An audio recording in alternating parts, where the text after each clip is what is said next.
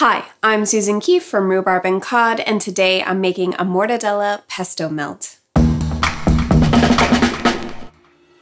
After a year and a half hiatus from entertaining, I've started dipping my toe back into the wonderful world of dinner parties. And while it's exciting to stretch my social legs again, my hosting skills are admittedly a little rusty. So I've been taking it easy, scaling back my usual blowout menus for large format recipes that require minimal prep and limited dexterity. But just because these recipes are short on effort doesn't mean they're short in flavor.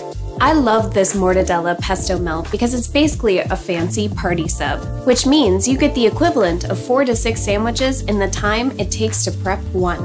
And let's face it, a giant sandwich makes for an impressive patio spread, especially when it's accompanied with a few simple salads, chips and dips, and some fresh cut fruit. The summer lends itself to low-key entertaining, so we might as well lean in. And yes, you may think that a sandwich is not company-friendly food, but when that sandwich contains homemade sunflower seed pesto, an artisanal loaf of ciabatta, and high-quality mortadella, you're dealing with something more than a mere sandwich. This is high-end picnic food at its finest. So let's get started. We're gonna start by preheating the oven to 400 degrees Fahrenheit. Next, we're gonna get to work on the sunflower seed pesto.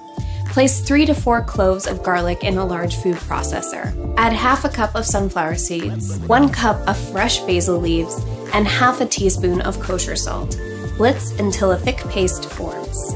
With the food processor running, stream in half a cup of olive oil and the juice of half a lemon. Blitz until smooth.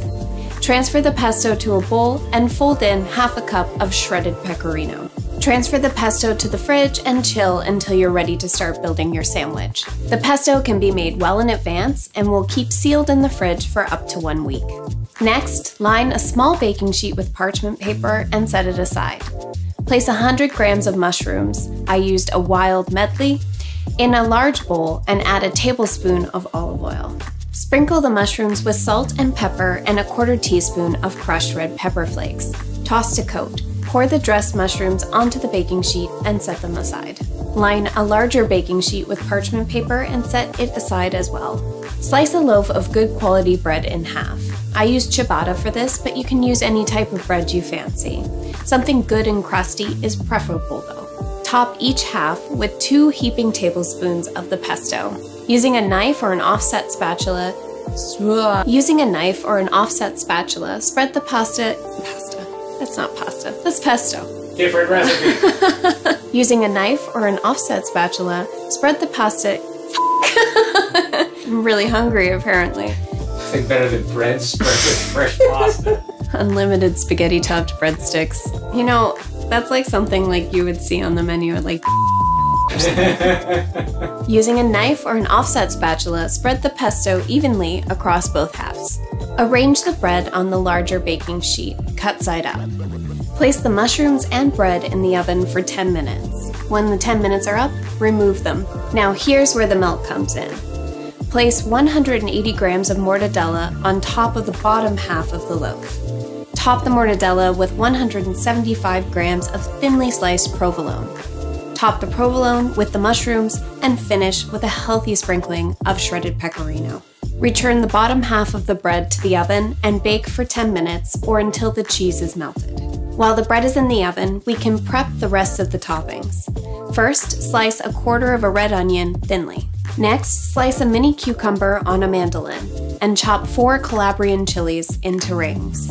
When the 10 minutes are up, take the bread out of the oven and top with 2 to 3 handfuls of baby arugula. I thought by putting the arugula first, the subsequent toppings would weigh it down and help contain it. I'm not convinced that worked, but we got through it. Basically, the order in which you stack the toppings is totally up to you, but here's what I went with. I topped the arugula with Calabrian chilies, followed by a mix of pitted olives, red onion, and finally, cucumber. I finished the sandwich off with fresh ground pepper and I placed the top slice, well, on top. Transfer the sandwich to a cutting board and secure with 4 to 5 cocktail skewers. You can either slice and serve it, or you can serve it whole and cut into it with an audience. So that's everything you need to know about this Mortadella Pesto Melt. an easy to put together party-sized sandwich loaded with bold flavors. As I mentioned, this is perfect for low-key summer entertaining. And if you're anything like me right now, low-key is the only key you can handle. I hope you give this one a shot. And if you do give it a go, let me know how it went in the comments below. And if you enjoyed this video, don't forget to like it and subscribe to this channel. Thank you for cooking with me. I'll see you all next time.